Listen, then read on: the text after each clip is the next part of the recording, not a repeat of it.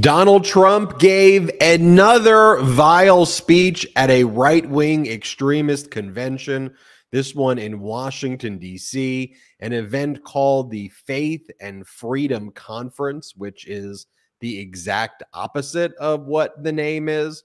It's all about tyranny, no faith, and no freedom. And Donald Trump continued to incriminate himself and demonstrate how the Republican Party has become nothing more than a cult. And this is breaking news right now. CNN, we are learning, has obtained the audio recordings from July 2021 of Donald Trump admitting to having classified records. These are the audio recordings referenced in special counsel Jack Smith's criminal indictment. Donald, before this, we had the transcripts, but not the actual audio recording. And again, we're just learning that now as I'm giving this intro. So as we get more about that, we will update everybody on this episode. 5 or 6 Secret Service agents, we've learned, also have testified before the criminal grand jury in Washington, D.C., where special counsel Jack Smith continues to present evidence about Donald Trump's crimes relating to his 2020 election interference and his conduct relating to the January 6th insurrection.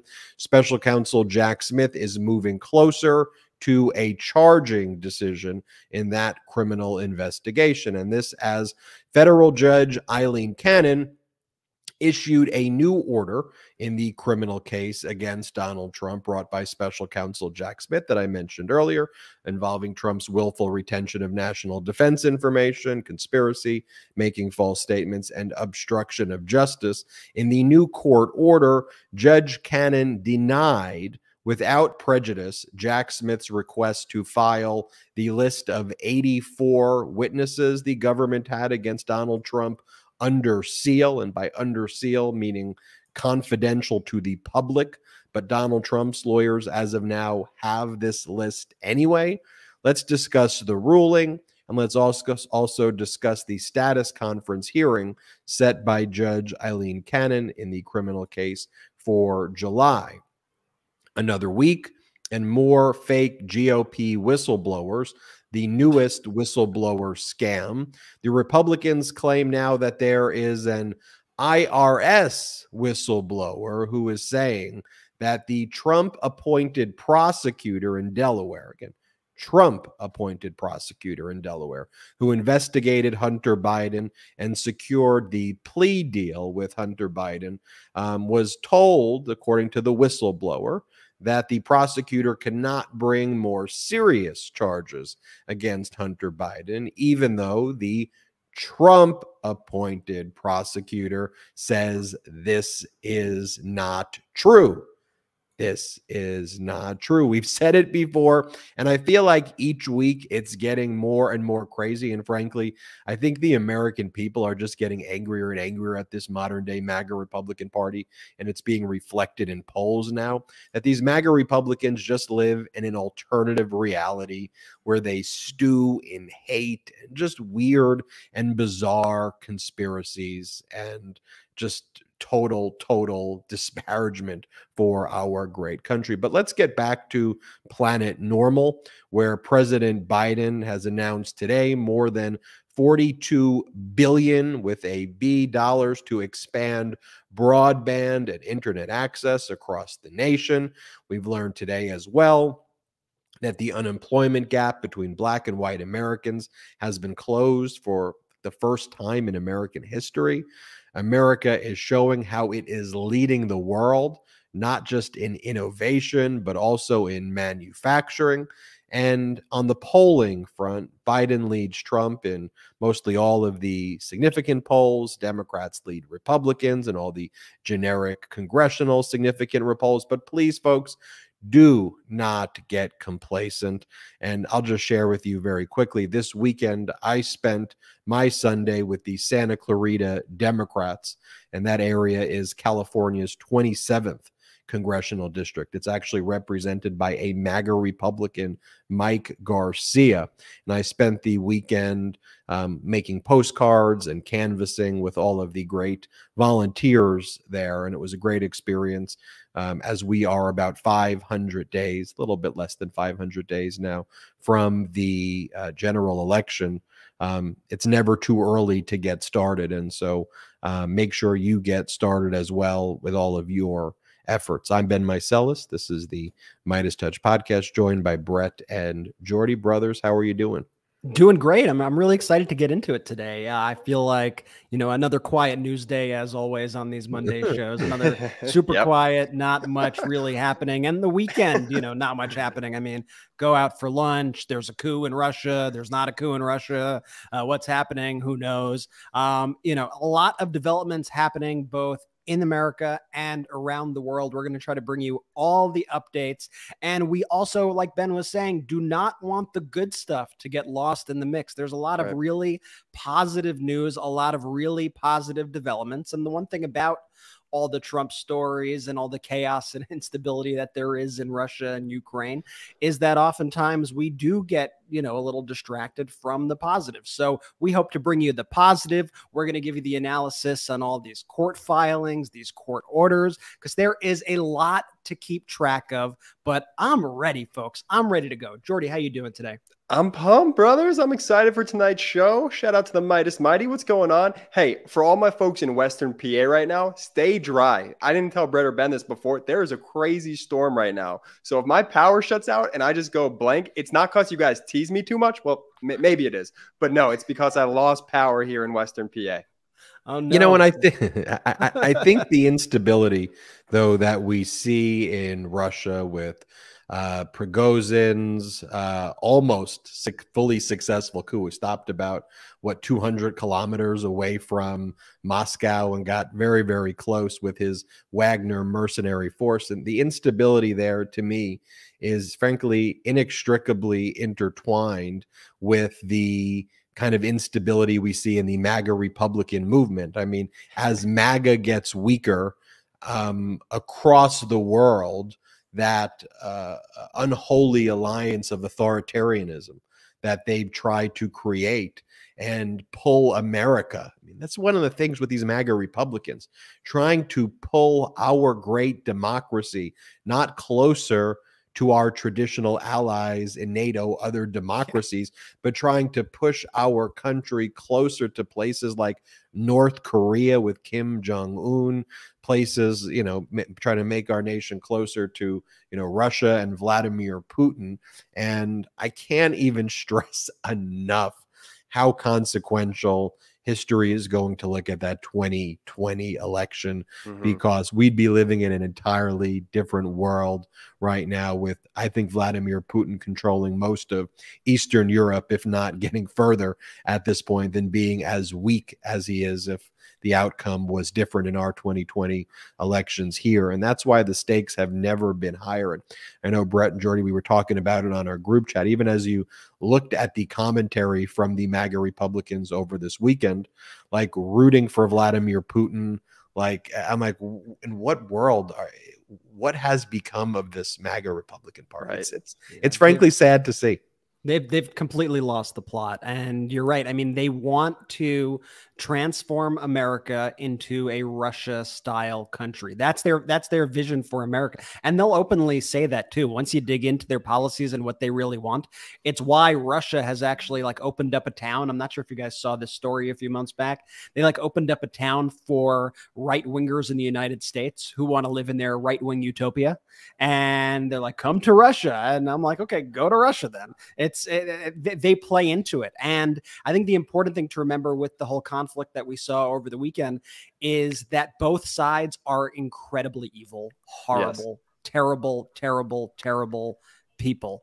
And so, you're not necessarily rooting for one side over the other, But I think anytime that we see Russia take their eyes off the ball, Russia get distracted, and Russia actually seeing this instability there and seeing that they are far more fragile than the strength that they try to project. And this is all like MAGA does as well. It's all about like, we need to show strength.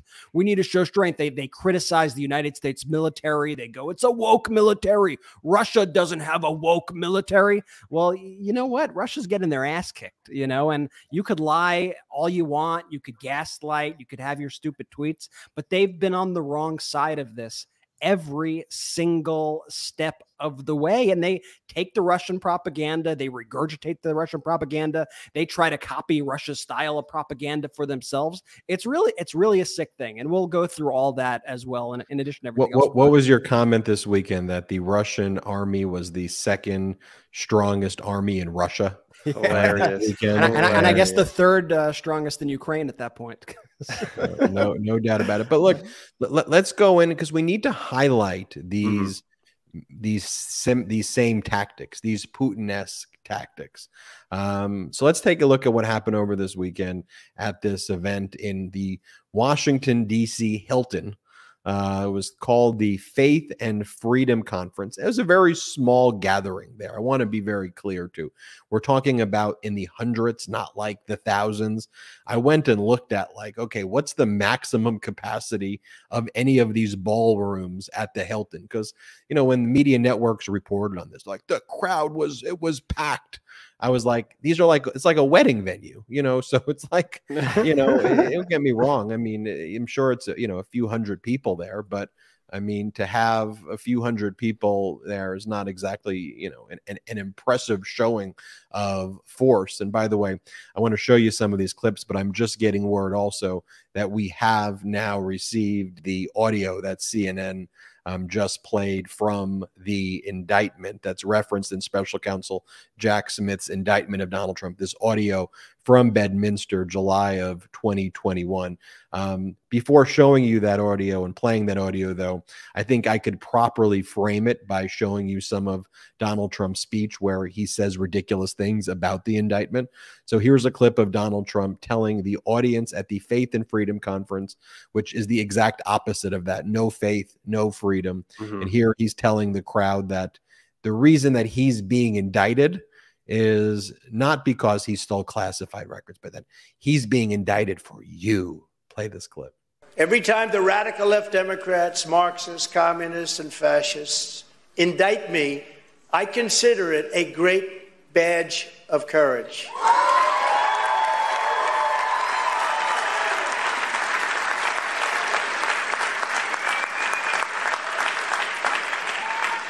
I'm being indicted for you, and I believe the you is more than 200 million people that love our country. They're out there, and they love our country. It's a badge of courage. I mean, what an imbecile. A badge of courage and tells the badge crowd, of honor? I'm being indicted for you. But by the way, he did go to Wharton. He wants the crowd to know that he did go to Wharton. But you know, they didn't really teach him in Wharton what an indictment was. Here, play this clip. But the Presidential Records Act, which is not even mentioned in this ridiculous 44-page indictment of me. I didn't know about that. You know, when I graduated from the Wharton School of Finance, we didn't study being indicted, getting arrested, going to jail. We didn't know about that. They never taught us that. By the way, I think they actually did. I mean, if you take it, I mean, setting aside, it's a ridiculous thing to say. And by the way, people at Wharton don't even remember Donald Trump, like even being around, the classes. I think people who somewhat remember him said that he was just like a total jerk and barely showed up. And he always wants to keep his transcript secret because he probably got horrible grades there. But like they actually do. Like if you went to business school, they actually do teach a class on ethics. The same way that if you go to law school, there is a class on ethics, and business ethics would be a course that would be taught at Wharton, where you would learn things that are crimes. So let's, and it's a ridiculous thing for him to claim that he went to Wharton and he's just an idiot. He doesn't know what an indictment is. But then this is where he just, confesses and confesses. And in a little bit, I'm just going to show you, we're going to play for you the CNN audio. But before doing that, I'll go back to the speech that he gave in front of this small crowd at the so-called Faith and Freedom conference. And here what he's saying is 100% false right here. But he goes, under the Presidential Records Act, I had every right to have these documents. That's the opposite of what the act says. But play this clip. Under the Presidential Records Act, which is civil, not criminal, it's done in 1977, civil, I had every right to have these documents, personal belongings, in boxes. Joe Biden didn't. Even Mike Pence didn't have that right. They weren't covered by the Presidential Records Act. I was, because I was president, but they weren't. But these scoundrels and thugs, they only come after me. They didn't go after the many, many other presidents that kept their documents. You know about it. Many, many others. If you look at the Bush family, if you look at even Jimmy Carter, and I'd say he's innocent. I say Jimmy Carter's innocent. But they went after me. They didn't go after anybody else. And they went after me criminally. And it's not a criminal violation. It's not even a violation under the Presidential Records Act. All right, setting aside that everything he says there is just completely false, and the Presidential Records Act literally says the exact opposite. Can we reflect for a moment that what this event is supposed to be is a stump speech in terms of running for the office of the presidency? Like, the very purpose of this speech is to talk to an audience about what it is you're going to do for the American people. And Donald Trump's stump speech, I wear my indictment like a badge of courage. I got indicted for you. Special counsel Jack Smith is a mad dog psycho. Letitia James is a whatever, Ben, Bonnie Willis is X, Y, and Z. Alvin Bragg is coming after me. Justice Arthur Engoron is a corrupt judge. Judge Merchan is a corrupt judge. David Carter is a very corrupt judge. I mean, that's his speech that he goes around to the American people who are saying, all right, we're going into 2024. What are you gonna do for me? But did you hear that Judge Juan Merchan donated $10 to President Biden's campaign? Did you know that Judge Juan Merchan's daughter works for a political consulting firm that does work for the Democrat? What are you even talking? Like, let's reflect on what's he even talking about. They're very much Russian tactics, as we were talking about before.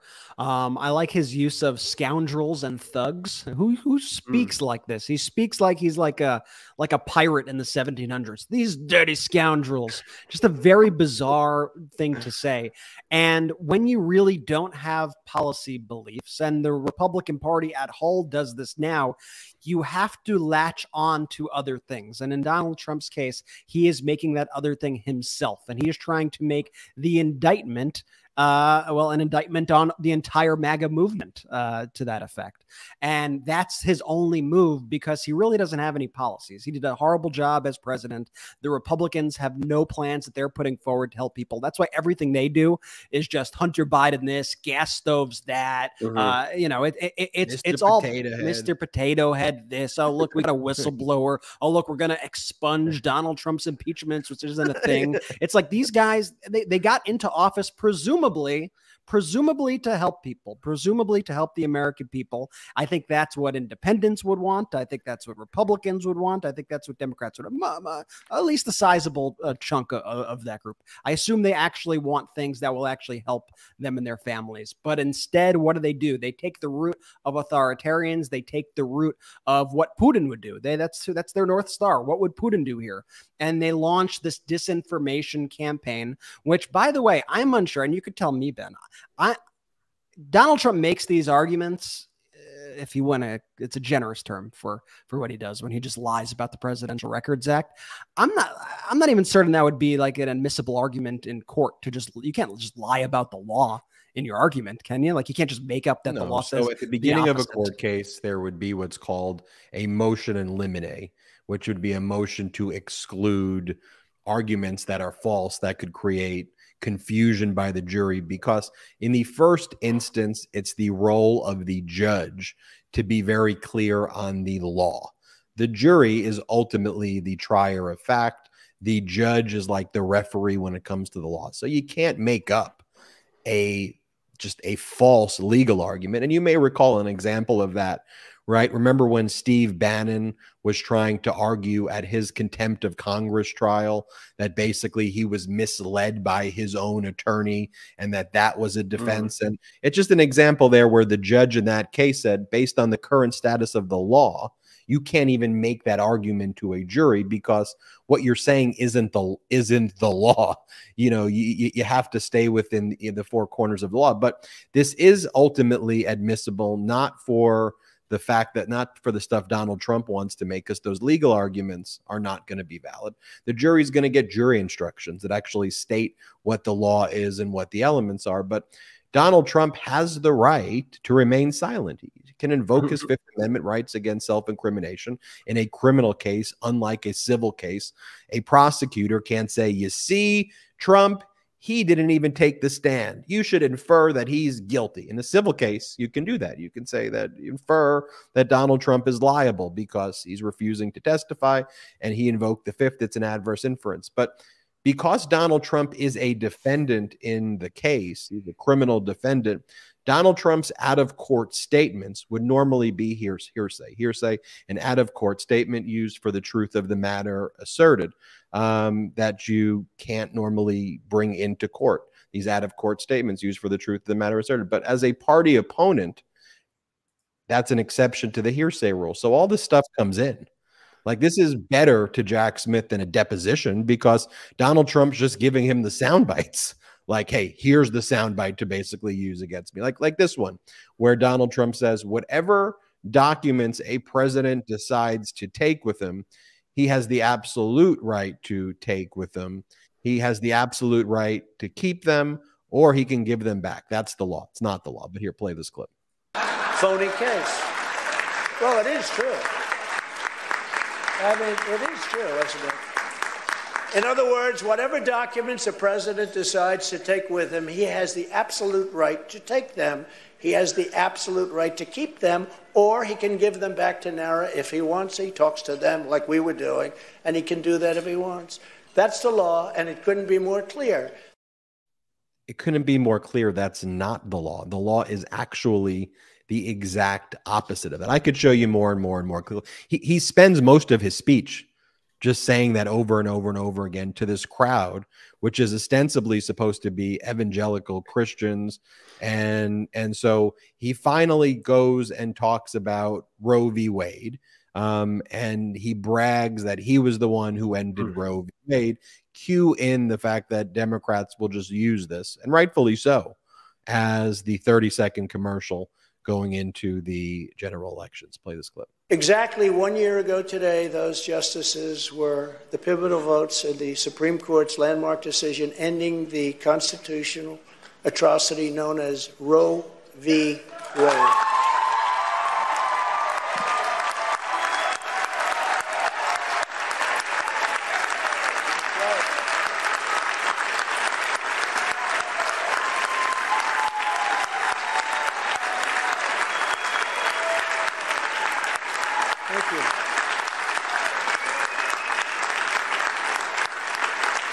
Conservatives had been trying for 50 years, exactly 50 years. Amazing that today is the day. I don't know. Did you set this up on purpose? Was that done purposely? This is the day, 1 year. I mean, today is the birthday of that decision. Did you do that? I mean, it wasn't just by a fluke, right? I assume you did. Whether you did or not, this is the birthday, so it was pretty good. And Ralph's birthday, too. That was set up, too. Something strange is going on here. You know what they'll say? It's Trump's fault. It's Trump's fault. But I got it done, and nobody thought it was even a possibility. They've been fighting. Good people, strong people, smart people have been fighting for 50 years, and it never even came close to getting done. I don't believe they've ever even taken a vote. I mean, never even came close. It was something that wasn't going to happen. I got it done. I get a kick out of these candidates and even the other side. Well, I don't know. I think I'm more pro-life. I'm this. And somebody stood up, a woman stood up and said, "This guy ended Roe v. Wade. How the hell can you go against him?" And I sort of said that myself, actually. But I'm proud to be the most pro-life president in American history. Yeah, play that video over and over and over again, that as a result of that, the MAGA Republicans like Donald Trump are laughing in your face when they are the ones making reproductive right decisions over women, that they're the ones who are controlling a woman's body, that Donald Trump and the MAGA Republicans and Kevin McCarthy and Jim Jordan and Matt Gaetz and that whole crew, they go, we're the ones who want to stand in the doctor's office and make the decision, and we'll make the decision for women. We want to be the ones in your bedroom. We want to be the ones in your bathrooms. Utterly, utterly despicable. And then I'll play you this other one from Donald Trump where he is saying that if he were to be reelected, he would order the government to deny entry to all communists and Marxists. Play this clip. Today, I'm announcing a new plan to protect the integrity of our immigration system. Federal law prohibits the entry of communists and totalitarians into the United States.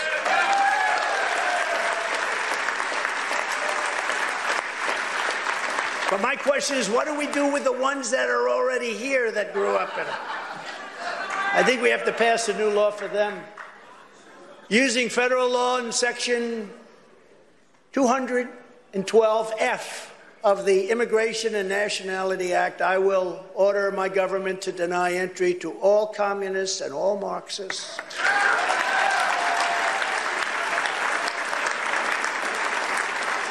Those who come to and join our country must love our country. We want them to love our country. We don't want them when they want to destroy our country. Welcome to America. We want to destroy your country. Thank you very much. So we're going to keep foreign Christian-hating communists, Marxists, and socialists out of America. We're keeping them out of America. And let's be clear, he uses those labels to refer to anybody who's not in the MAGA Republican cult. And Brett, I know you have the famous post-World War II poem that you posted. Yeah, no, I mean, he's echoing exactly the words of dictators throughout history. And there was a famous poem that I'm sure many of you know. Let me see if I could dig it up here for the folks to see at home. But Ben, why don't you read it as I pull it up? Pull it open right there. It's Pastor Martin Niemöller who says, first they came for the socialist, and I did not speak out because I was not a socialist. Then they came for the trade unionist, and I did not speak out because I was not a trade unionist. Then they came for the Jews, and I did not speak out because I was not a Jew. Then they came for me, and there was no one left to speak for me. And it's not just what Trump was saying at the convention, but the whole ecosystem, this fascist Republican ecosystem built around him, and people who are attending the events and speaking openly, like saying positive things about Stalin and Mao and Hitler.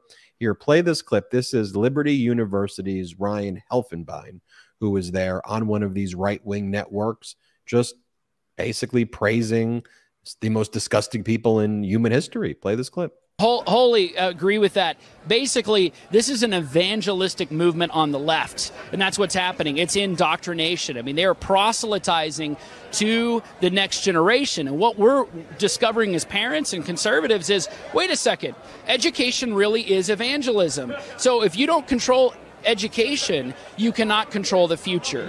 And Stalin knew that. Mao knew that, right? Hitler knew that. We have to get that back for conservative values. I mean, saying it, you know, sheesh. I mean, what do you even say to that? And Ben, I mean, you're so right. It's that whole ecosystem that made up this Faith and Freedom coalition.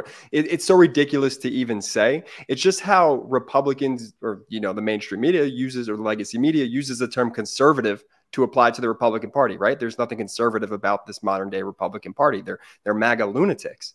This Faith and Freedom rally, I'm putting it in quotes here, it's terrifying. What scares me equally as when Trump says the things that he says, or when the Liberty University guy says what he says, is the crowd. And I know the crowd's small, but folks, those people vote. So make sure you're doing everything you can to motivate your friends and family around you. Don't just look at the polls and say, we're good.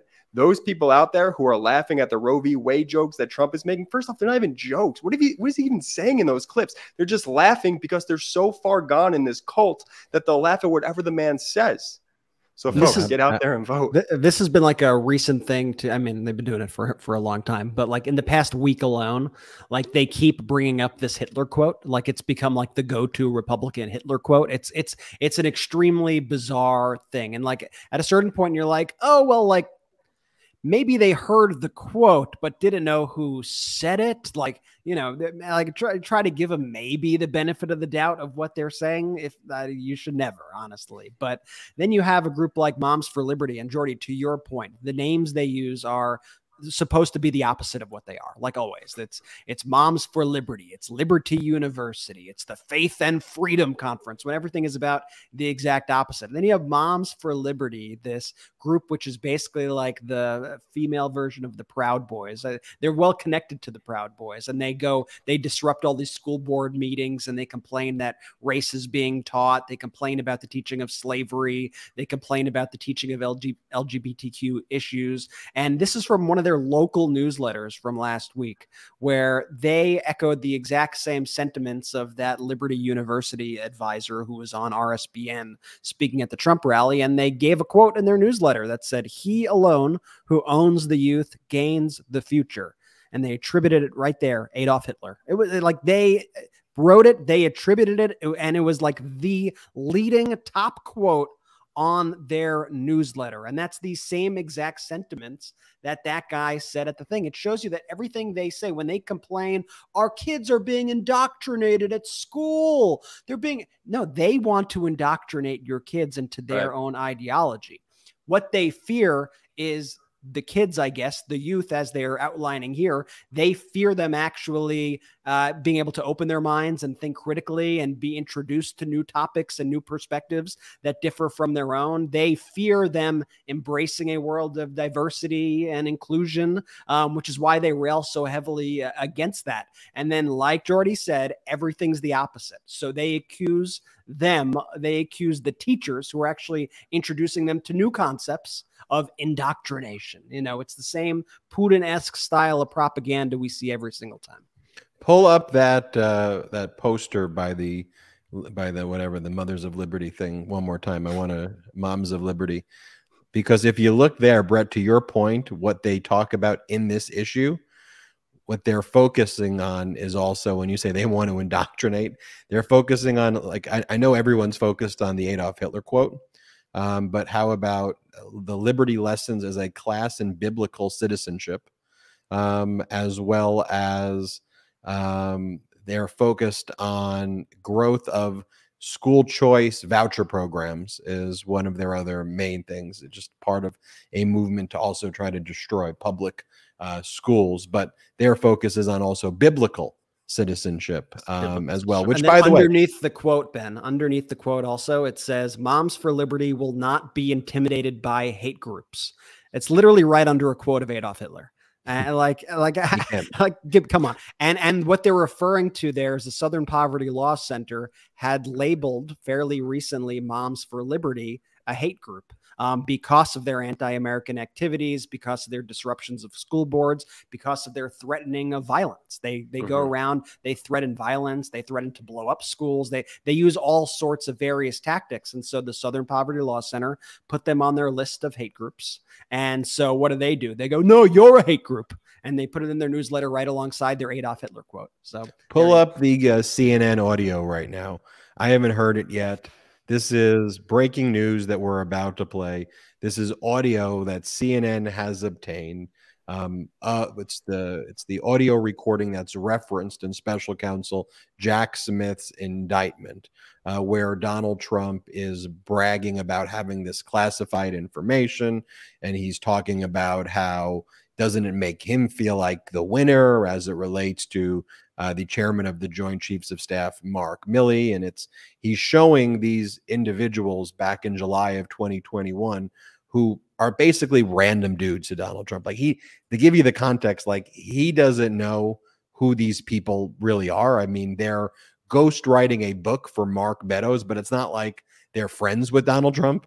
And so like the very first thing he does when he meets these people ghostwriting a book for Mark Meadows is show them classified information, which I believe in the audio, he admits that he never declassified and that he shouldn't be showing them. So this is the first time I'm going to be hearing the audio because it literally, the news just broke. So let's play the clip right now. Bad, sick people. That was your coup, you know, against you. Well, it started right at the beginning. Like when Milley's talking about, oh, you were going to try to do a coup. No, they were trying to do that before you even were sworn in. That's right. Trying to overthrow your election. Well, with Milley, let me see that. I'll show you an example. He said that I wanted to attack Iran. Isn't it amazing? I have a big pile of papers. This thing just came up. Look. This was him.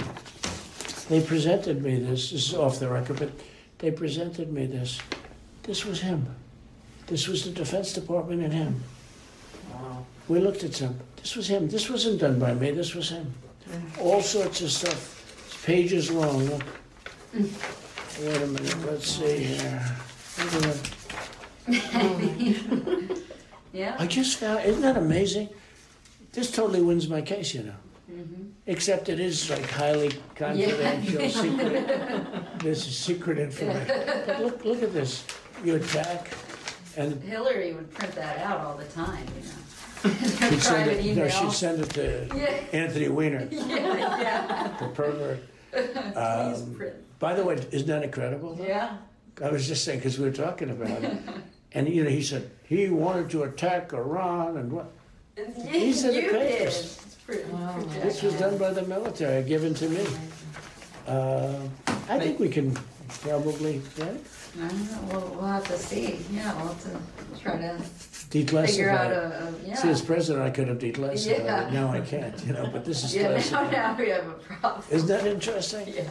It's so cool. I mean, it's so, look, here I have, and you probably almost didn't believe me, but now you believe me. No, I believe it's incredible. Right? No, hey, bring some Cokes in, please. He goes, it's so cool. It's so cool. I mean, it is fascism meets idiocracy. And then he also admits, as president, I could have declassified it, and I didn't declassify it. I mean, listening to that, if you are not disgusted and offended by the very fact that those were our classified documents. That's on a recording because Margot Martin, Donald Trump's staffer, used to work with him at the White House, who worked with him at Mar-a-Lago, recorded it. Trump's own staffer was recording these things, not surreptitiously. Donald Trump knew that was being recorded, but that's how we have that audio recording.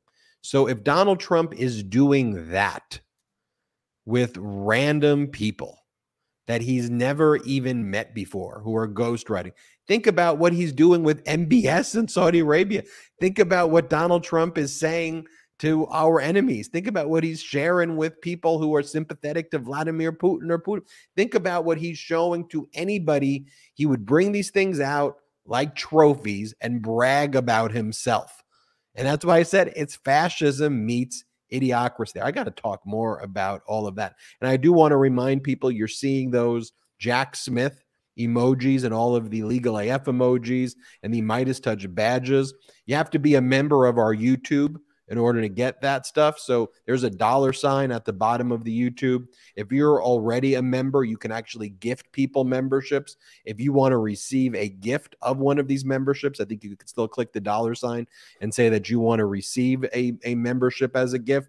That's one of the ways we fund our network, is through that. We don't have outside investors right now, so that is how one of the ways we do it. So feel free to become a member, no pressure either way. And Jordy would get really mad at me if I don't mention that we're running out of Convict 45 pins or Convict 45 pins at store.meidastouch.com. So you can check that out there. We have a lot more to discuss, but I need to reflect a moment after hearing that audio recording. Let's take a quick break.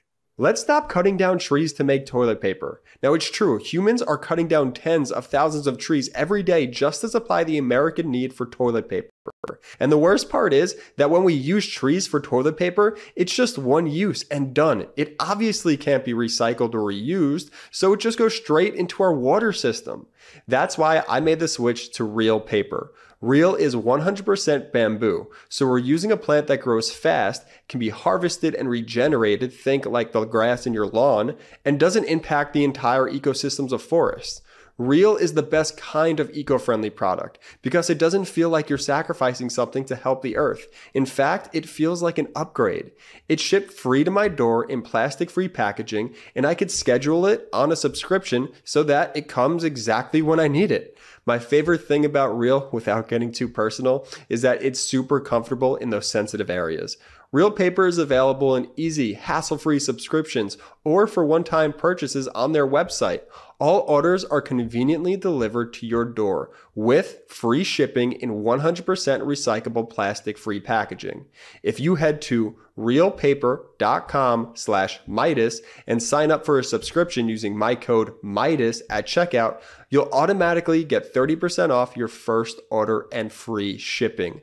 That's realpaper.com/Meidas or enter our promo code Meidas to get 30% off your first order plus free shipping. Let's make a change for good this year and switch to Real Paper. Real is a paper for the planet. I'm so excited to introduce you to our next partner, Elia. But instead of me talking about Elia's amazing collection, I'd love for you to hear it from their CEO and founder, Layla Joy Williams. Hello, my name is Layla Joy Williams, and I'm the founder and CEO of Elia. Elia is a luxury beverage collection which I produce in Spain. We focus on flavor, flavor, flavor. It's truly magnificent.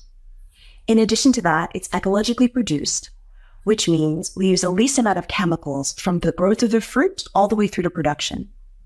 And last but not least, $1 from each purchase is donated to the Deliver Fund, which is an organization that is working towards eradicating human trafficking. I really hope you give us a try. Thanks a lot. Thanks so much, Layla Joy. This is truly an amazing and delicious luxury beverage. And MeidasTouch listeners can get 20% off their order right now if you go to IYLIA.com and use the promo code TOUCH20. That's IYLIA.com and use the promo code TOUCH20. Thank you. Let's go. Let's go. Hey, real quick, shout out to our sponsors, all pro-democracy sponsors. If you're in the market for real paper, check that out. Elia, Layla Joy, huge fan of MeidasTouch. Part of the Meidas Mighty community. Meidas Mighty, support your own. The links are in the description below. Just go ahead, click that. Touch 20 for Elia. I love it. So we heard the audio recording that was just released from CNN. That was the first time I was listening with all of the Meidas Mighty that I had heard it. What's your reaction to it, Brett? Poor Anthony Weiner can't catch a break. That's what I was kidding. You see, he always goes back to like these bizarre things. Like these are the things that are on Donald Trump's mind when he's speaking to random people. I mean, that tape right there, though, in all seriousness, was even somehow far more incriminating than even seeing it written on paper.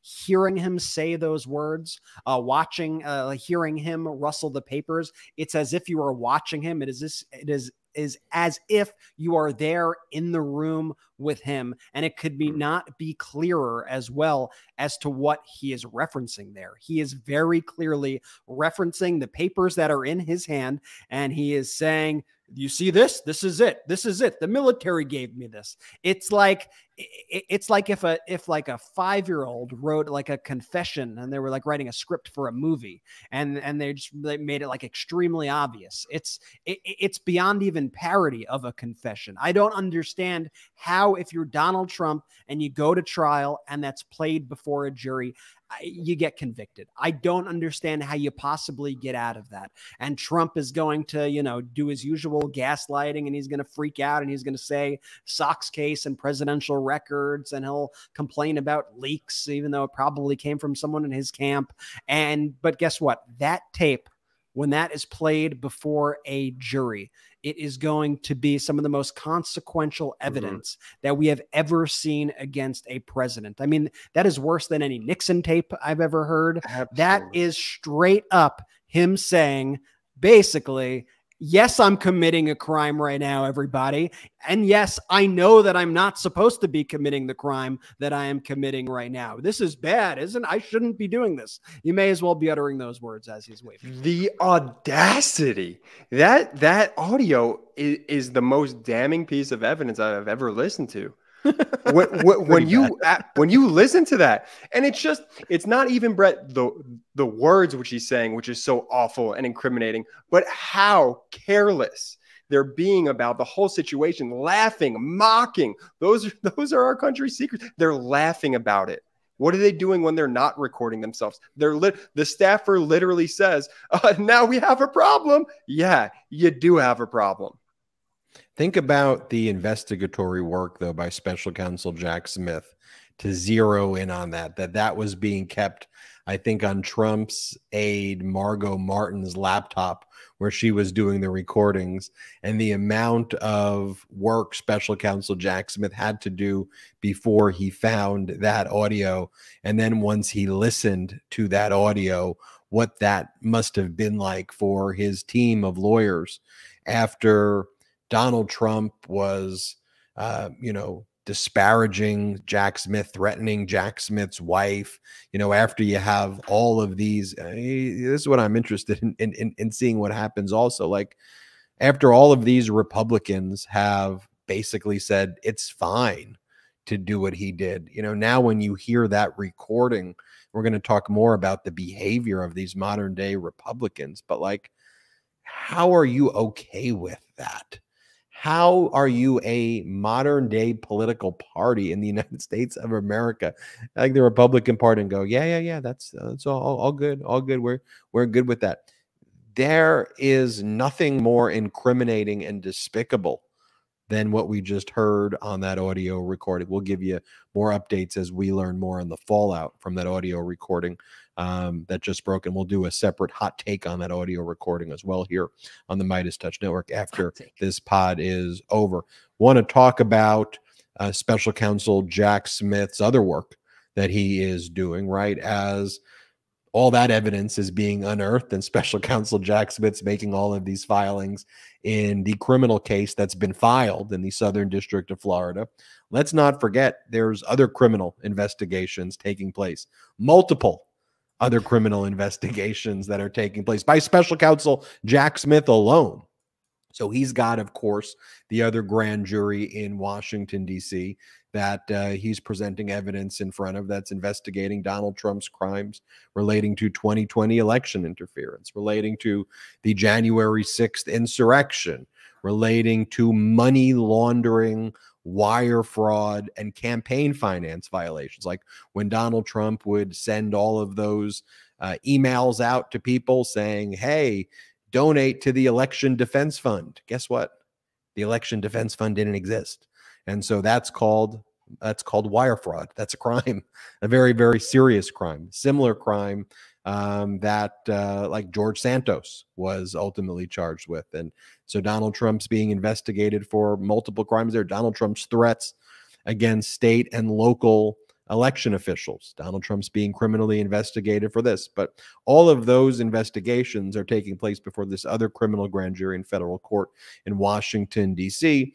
And today we've learned from an NBC exclusive report that 5 or 6 Secret Service agents have testified before that grand jury. We previously heard about Secret Service agents testifying, but there was about 24, and they were testifying in the case involving the willful retention of national defense information relating to the audio recording that you just heard of Donald Trump in the case that's now pending in the Southern District of Florida. But now we know 5 or 6 of these Secret Service agents are testifying in the January 6th criminal investigation. And of course, let's not forget the heroic testimony of Mark Meadows' top aide, Cassidy Hutchinson, at the January 6th committee, where she told us, she told the world a lot about what the Secret Service knew. And Jack Smith is getting right to the point there.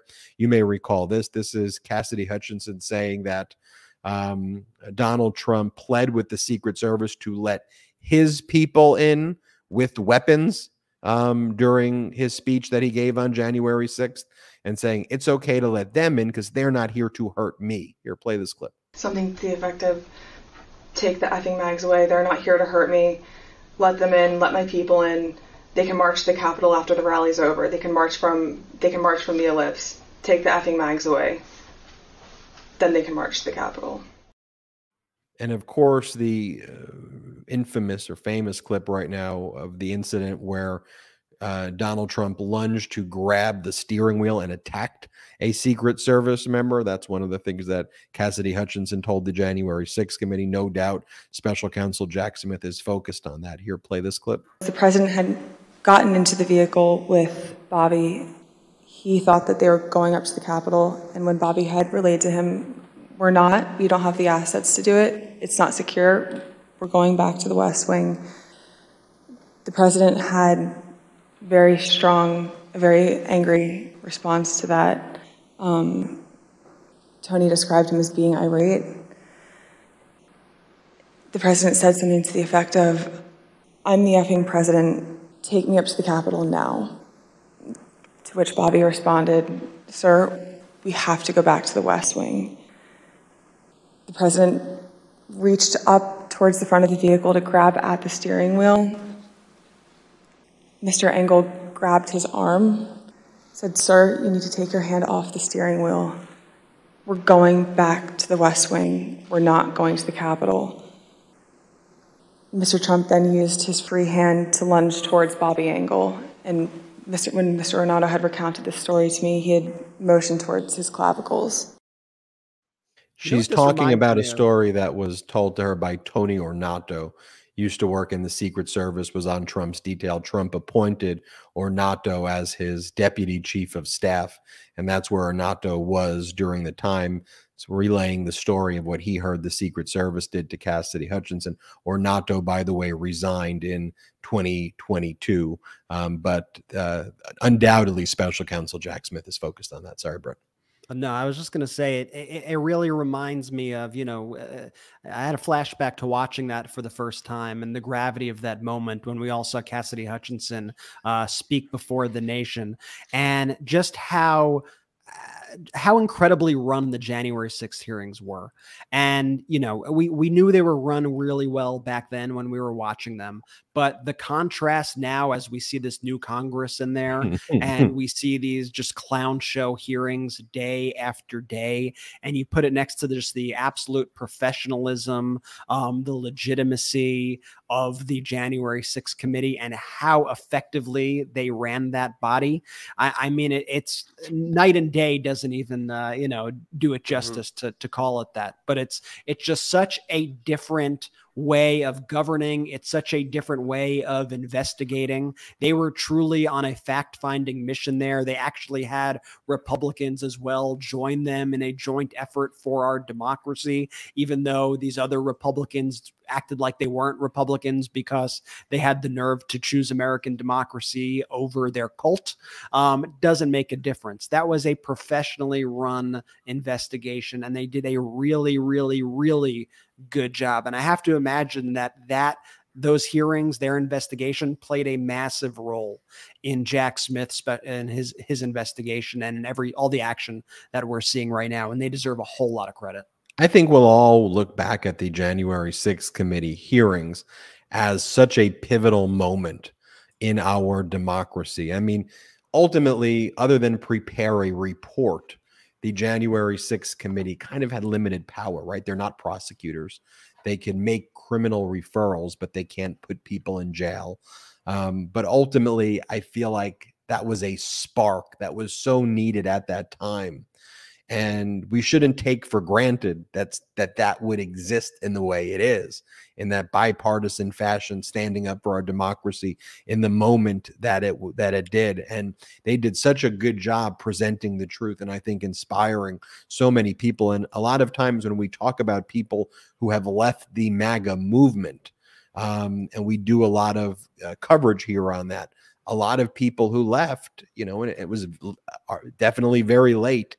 though it was January 6th and it was the January 6th committee's presentation where finally people said enough is enough. And what I loved that the January 6th committee did was all of their witnesses were all like Republicans who worked for Trump, one after the other, and they were all just saying, here is what happened, here is the deal. We're also learning that Donald Trump is now funneling 10% of all of the 2024 campaign donations from the Save America PAC, up from 1% to pay his legal defense fees now. So 10% is going. And you may be saying, is that legal, Ben? I don't think it is. I think it's a crime. He's committing more crimes in order to try to pay for his old crimes, is what I'm Well, look, one of the things that we know exactly that Special Counsel Jack Smith is investigating, as I mentioned before, is the money laundering, the wire fraud, crimes like this, the campaign finance violations. Yeah, Jack Smith is looking at these, the ads that Donald, the 10,000X, I'll match you this. We're going to see in the indictment, I think a very heavy portion is going to be focused on the money laundering, wire fraud charges. Special Counsel Jack Smith comes from the Public Integrity Division of the DOJ. He was the leader of the Public Integrity Division of DOJ. That's what you do at the Public Integrity Division of the DOJ. And so those crimes, there's going to be a lot of stuff what happened on January 6th. There's going to be, in my view, obstruction of an official proceeding, which carries with it 20 years.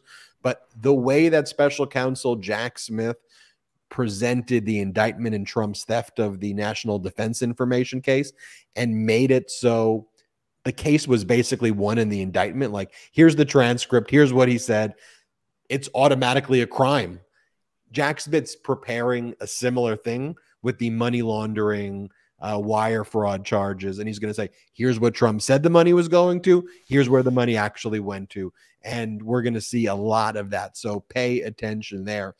Switching gears, we're going, all right, Jack Smith, Southern District of Florida, Jack Smith, Washington, D.C. Okay, back to Southern District of Florida. Jack be nimble, Jack be quick. I mean, there's a lot of work going. I mean, they're doing a ton of work. So Jack Smith on Friday night made 3 different filings. On one of them, he asked for a continuance of the trial date because the current trial dates, let's face it, is a placeholder trial date that was set for August 14th of 2023, just based on the process under the Classified Information Procedures Act and to get security clearances for Trump's lawyers. Like, that's going to take more than 30 or 45 days. So what Special Counsel Jack Smith was doing here is trying to set that trial date for a 2023 trial date and to get ahead of it before Trump's lawyers could file anything and put a marker down. So Jack Smith asked for this date, December 11th of 2023. Jack Smith then also asked for a status conference to be held pursuant to the Classified Information Procedures Act.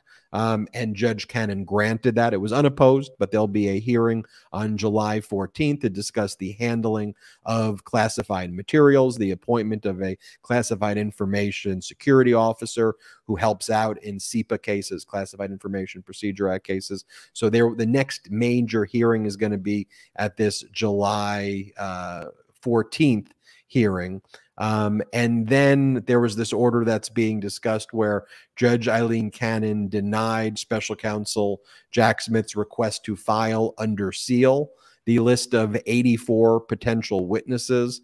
You'll recall that the magistrate judge, the duty magistrate judge who presided over the arraignment, imposed a special condition on Donald Trump and Walt Nauta that they couldn't speak directly to witnesses about this specific case. They could talk about other topics, but they couldn't have direct conversations or communications about the case.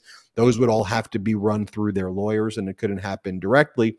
So in order to enforce and implement that condition set by the magistrate judge at the arraignment back on July 13th, Special Counsel Jack Smith said, look, here are the 84 witnesses, Judge Aileen Cannon, that Trump can't communicate with about the case.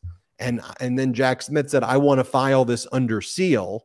And he didn't really say why he wanted to file it under seal. He just said Trump wasn't opposing, or Trump's lawyers weren't opposing the filing under seal, but that Trump's lawyers may ultimately oppose the way the conditions would be implemented. So it was an unopposed motion to seal the name of these 84 listed witnesses. And Judge Aileen Cannon denied that. And the reason she denied is she said the government's motion does not explain why filing the list with the court is necessary. It does not offer a particularized basis to justify sealing the list from public view.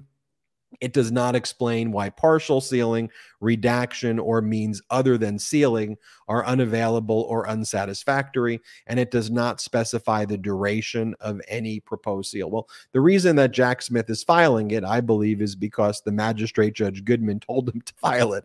I mean, that's why I believe he's filing it. But I do understand that even if it is unopposed by Donald Trump's lawyers, you still have to make a showing why something would be filed under seal. And I think in normal course, a judge in Judge Aileen Cannon's position would simply say, I get it. It's a Classified Information Procedure Act case. That's the explanation why it's under seal. I'm not going to make you go through the hurdles of doing a particularized finding and showing.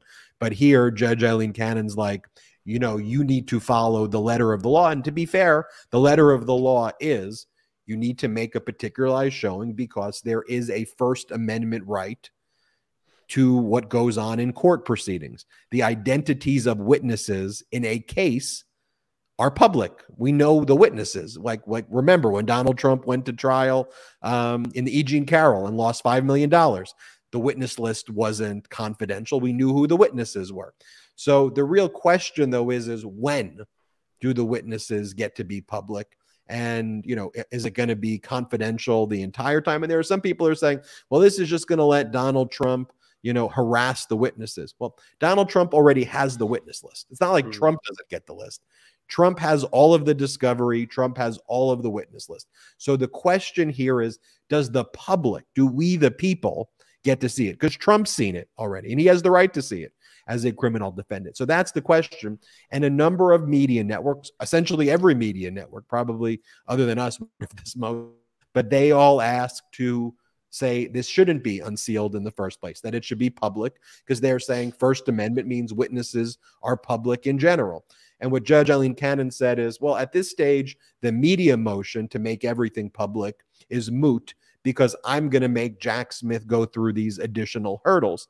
And again, this ruling in and of itself, like I didn't read any of the commentary before making my commentary. Like I read the ruling and I was like, it's not a ruling that's like, whoa, this is so screwed up, Judge Aileen Cannon. Like that's just not how I read this motion.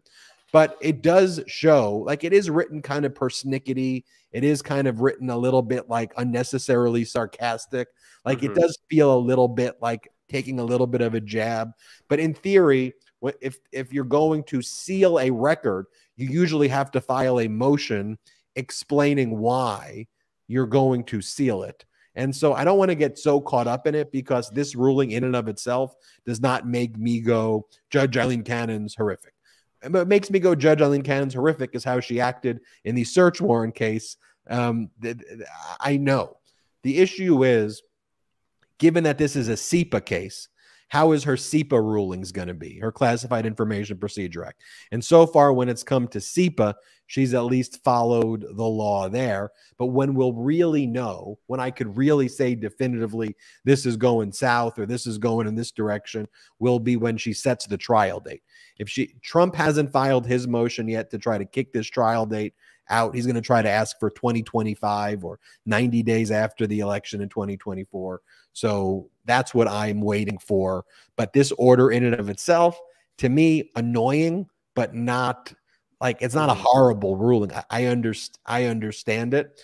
I could see a federal judge making this ruling sometimes to like almost like haze new lawyers, but like you don't really do this to DOJ. Like, but that's kind of like, it's like, okay, we all know this is a SIPA case. Why make us go through these extra hurdles? But you know, it's also legally, an extremely high profile case, right? And so she also probably at this point, especially due to the backlash that she rightfully received the last time she was doing stuff related to this case, she probably wants to dot her I's and cross her T's as well. And this is also also without prejudice, which means that he could refile, right? And so, he could add that information as requested. And so, we'll see what Jack Smith does here. But I just wouldn't, I think it's easy to get kind of every ruling. I feel like that comes through people, especially if it's something that appears to be like against Jack Smith, like this one, people go to like such extremes. Yeah. And I just want to urge everybody to like, just take a deep breath, wait for the Ben hot take, the analysis to like, get it, read it yourself. I'll give you the one where it's bad. This is not, we are no fans of Aileen Cannon here at the show. I think you've seen our videos. I think you're aware. But part of us, being straight with everybody is telling you if there's actually something to worry about, or if it's a zero. And this one is pretty much a zero, and you have nothing to worry about at this point. If there is that point, you'll be the first to know. It would be very convenient for us to want to just completely attack Aileen Cannon for this order. But the truth is, don't worry, don't fret, and we'll see what the reaction is from Jack Smith and how they move forward. Hey, Ben, is it possible that Jack Smith just wanted Judge Aileen Cannon to make a firm ruling on this? So, for example, like, does Jack Smith really care if this is sealed or not sealed? I refuse to believe this is the one moment where he got lazy and didn't properly fill out what he was supposed to fill out. You know what I mean? And so is it just a way of him making her do a firm ruling on this? So Trump can't say, oh, look, he's not letting the witnesses out, or look, he's letting no, this is fully on Judge Aileen Cannon, who we all know has very close dealings with Trump. Yeah, I ultimately don't see. I suppose the concern by Jack Smith would be that if the names are out there, and by the way, do you really think the names are going to be total shockers? But will these individuals now be harassed in this stochastic, terroristic way by the MAGA Republican followers very early in the process versus doing a witness list as you get closer to trial? I think that's what he ultimately wants to protect. Because again, Trump has the name of the witness list, so it's not like it's going to be a surprise there. But I'm with you, Jordy. I think ultimately, whether he has to make this public or not public, it's not a big, it's not going to detrimentally, impact the case in either way. I just think that he wanted to. Okay, look, I did my best. I tried to keep it private, but let's go on. Let's move this thing forward. We still have a lot to talk about here. We got to talk about Chris Christie taking some shots at Trump. Ooh. We got to talk about this. Just pull up this Marjorie Taylor Greene post if we can, because I want to tease it before, which I'm like, what? Like this is what I mean when I say like these people have we know that they've lost their mind, but like here she goes. Last night in my DC residence, the television turned on by itself, and the screen showed someone's laptop trying to connect to the TV. Just for the record, I'm very happy. I'm also very healthy and eat well. I'll read more of that in a little bit. This person's a nut. But that's she's sharing this. Like, it's not like it was like she woke up. It was like her first thought. She posted that. And like, if your friend posted that, and we'll read the full thing. If your friend posted that, you would like check in and be like, are you okay? Like, you'd call your other friends. Like, do we need an intervention? Do we need to like send this person to like a psych ward? Like something's going on here. So all that. And then the ultimate contrast, which gave me so much whiplash in doing the research for this show, actually seeing positive things get done for the country by Democrats, actual progress, actual things that help people. And so we'll be back with all that right after this quick break. Don't you go anywhere. More show coming your way. And now let's take a quick break to talk about our next partner, Fume. Cold turkey, it may be great on sandwiches, but there's a better way to break your bad habits. We're not talking about some weird mind voodoo from your wacky neighbor or some sketchy message board. We're talking about our sponsor, Fume, and they look at the problem in a different way. Now, not everything in a bad habit is wrong. So instead of drastic, uncomfortable change, why not just remove the bad from your habit? Fume is an innovative, award-nominated device that does just that. Instead of electronics, Fume is completely natural. Instead of vapor, Fume uses flavored air. And instead of harmful chemicals, Fume uses all natural, delicious flavors. You get it. Instead of bad, Fume is good. It's a habit you're free to enjoy and makes replacing your bad habit easy.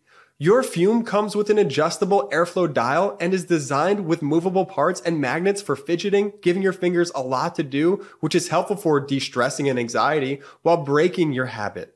The first time I used Fume, I was shocked at how flavorful and fresh it tasted. Now, it's easy to hold and perfectly balanced and quite honestly, extremely fun to fidget with. The real wood material and sleek design definitely classes it up, and I feel pretty darn cool holding it. Stopping is something we all put off because it's hard, but switching to Fume is easy, enjoyable, and even fun. Fume has served over 100,000 customers and has thousands of success stories, and there's no reason that can't be you. Join Fume in accelerating humanity's breakup from destructive habits by picking up the Journey Pack today. Head to tryfume.com and use code Meidas to save 10% off when you get the Journey Pack today. That's tryfum.com and use code Meidas to save an additional 10% off your order today. We are back here live, MeidasTouch Podcast. Ben, Brett, and Jordy Mycelis. Chris Christie, I'm not a fan, but when he attacks Donald Trump, I'm temporarily supportive of him during that. I mean, Chris Christie, former Republican governor of New Jersey, MAGA enabler, at least he's going in the lane of like, you know, maybe I'm just not going to be part of the cult and run against Donald Trump. So I just want to show you this part where this is great, where Chris Christie is booed at that same Faith and Freedom event or whatever. We should just call it something else because it's, again, not faith, not freedom. But here's Chris Christie getting booed. Cult and fascism event. Yeah, exactly. And this is him. This is him, though. I mean, he's calling Donald Trump out. He's calling. It is what it is. Play this clip. I'm running because he's let us down. He has let us down because he's unwilling. He's unwilling to take responsibility for any of the mistakes that were made, any of the faults that he has, and any of the things that he's done. And that is not leadership, everybody. That is a failure of leadership. And you can boo all you want. But here's the thing. Our faith teaches us that people have to take responsibility for what they do. People have to stand up and take accountability for what they do. I mean, I agree with him there. There's no other way around it. No, 100%. And he's rising in the polls there too.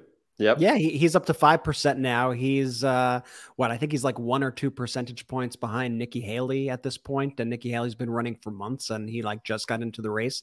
He's actually gaining quite a bit of momentum. He seems to be establishing himself as a legitimate challenger to Trump, who's actually not afraid to throw punches. Like DeSantis wants to play both sides of it. You know, he wants the MAGA people, but he also at the same time wants to act like he's different and better, or even like a more extreme version. But Christie's just coming out punching. And I thought that booing moment was particularly interesting to watch because first it reminded me of a few things. First, I want to acknowledge in the beginning, the folks booed. But what did Chris Christie do at that moment? He didn't back down.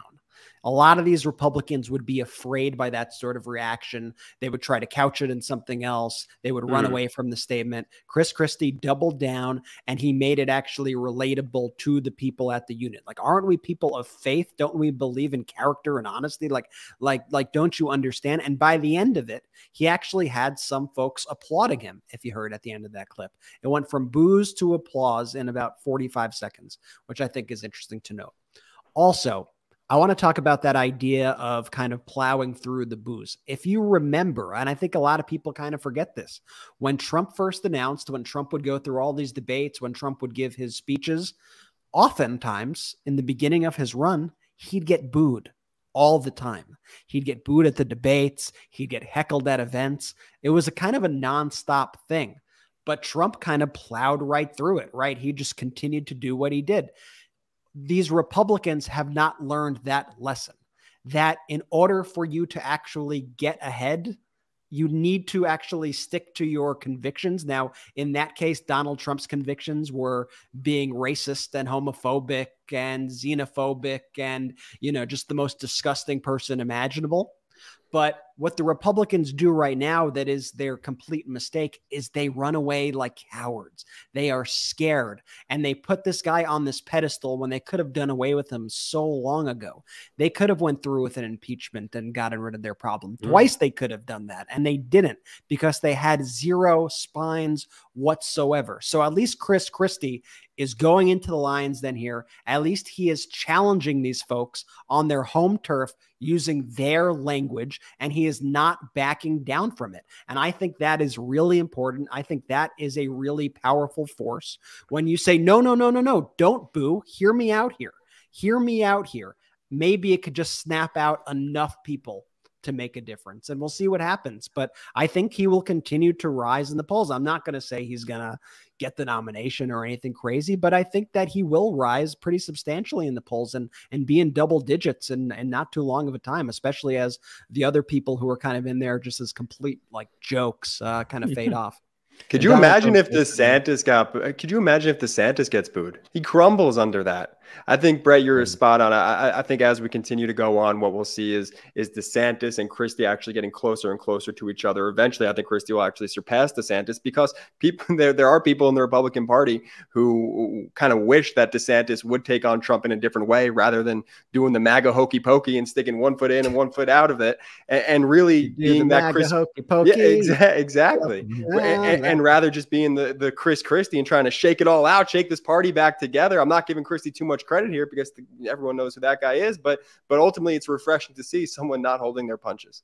And DeSantis is down 9 points since April in the NBC poll. I mean, he just continues to crash hard. Trump continues to rise in the GOP poll, because the more criminal you are and the more insane you are, the better you are for the bulk of that party. It's really a sight to behold. And then you got Chris Christie there at 5%, which is a pretty good showing. And, depending on how strict they are on these debate rules, could actually get him into the debate. You have Trump now, saying he's too scared to debate, that he's not going to get into the debate. He more than hinted at it during his last Fox appearance, and Brett Baer is actually going to be the Fox moderator for the debate. And I think once Trump found that out, he rushed to Truth Social today to be like, why would I give my time to this network who's going to just allow these people like Chris Christie to be mean to me? Wah, wah, wah, wah, wah. It's going to be interesting dynamics coming up, especially as all these cases continue to go through. Donald Trump's going to be indicted multiple additional times. And these crimes are serious. They're really serious crimes with grave consequences. And it's all going to start catching up to him as these things actually start heading to trial. It's a real thing that he's got to deal with here. The dynamic's going to be funny, because even though Trump's not going to be there, his proxies are. So they're going to be defending his action, right? So when a DeSantis is there, or any of these other Nikki Haley or whoever, they're going to basically be defending Donald Trump's theft of the records. So what Chris Christie is going to be able to do is use them as basically Donald Trump, and basically saying, like, how pathetic are you? You do realize that it's a crime. And because none of them have the ability just to they're not cult leaders like Donald Trump, it's actually, I think, going to make for a better optics of Chris Christie destroying these people who are going to have to be up there defending Donald Trump's positions for him. And it's indefensible, and they're going to be stuck there doing that. So I think that'll be an interesting dynamic to watch. Here, pull up this Marjorie Taylor Greene post that she made on her own. This is what she decided to post this weekend. She went, last night in my DC residence, the television turned on by itself, and the screen showed someone's laptop trying to connect to the TV. Just for the record, I'm very happy. I'm also very healthy and eat well and exercise a lot. I don't smoke and never have. I don't have many medications. I am not vaccinated, so I'm not concerned about blood clots, heart conditions, strokes, or anything else. I don't think that's the way it works, but you could spread your medical disinformation. Yeah, call out the medical disinfo right there. She goes, nor do I have anything to hide, because people who don't have anything to hide say that all the time. I don't have anything to hide. Then she goes, I just love my country and the people, and know how much they've been screwed over by the corrupt people in our government. And I'm not willing to be quiet or willing to go along with it. And then later on, I think she posted this today, or the Marjorie Taylor Greene War Room posted this photo of Barack Obama. This is the Obama mural, but then they redid it to act like Obama is spying on Marjorie Taylor Greene, and that is what Marjorie Taylor Greene Battleground, her podcast or whatever, is claiming, that Obama is spying on her. Some weird paranoid stuff. I mean, it's that same world. Like over this past weekend, you had two MAGA Republican terrorist groups, the Proud Boys and the Patriot Front. They were getting into a fight with each other and attacking each other. Who's more MAGA? And then you have like Marjorie Taylor Greene and all these MAGA Republicans claiming that the Patriot Front are actually feds, are actually the FBI. Always feds. It's always feds. This is what these are crazy people. Yeah. Like you have two MAGA terrorist groups fighting each other, and then you have MAGA politicians saying that one of those groups are the feds. And by the way, and then also celebrating the other group who are the Proud Boys. Like that's also the part of it that's kind of insane, that gets lost in the mix when you're just like, yeah, it was a MAGA group versus group. The other group were like the Proud Boys. Look what they call them here. Pro-America Patriot Rally ongoing is what this Benny Johnson, right-wing content creator, I don't know what the hell you even call this guy. He was the guy who was fired. He was fired from like BuzzFeed for plagiarism or something like that. And then couldn't get a career in journalism, so he makes up things. He became Charlie Kirk's buddy. Yeah. So and then Marjorie Taylor Greene goes, I agree, and they do this whole thing. The feds show up as Nazis. Patriots force the feds out of the rally. Unmask the feds who panic. The Nazis cry, tremble in fear. Cops rush to save the feds. Like, how could you not accept the fact that own up to it? Okay. Y'all are the ones who are going in front of Disney with Nazi flags. You got the Trump flags all over the place. Just accept that this is what you are spreading and condemn it. But to make up these lies, lie after lie after lie after lie about everything, no matter if it's even relevant to the issue at hand. I mean, the submersive, the Titanic, distraction from Hunter Biden. It's all there was a legitimate That's what they thing. said. No, I know. Distracting from Hunter Biden. The Wagner Group and Putin, this coup attempt that was going on. That's just the White House wanting to distract from Hunter Biden again. Listen, no one really gives a damn about Hunter Biden except you, okay?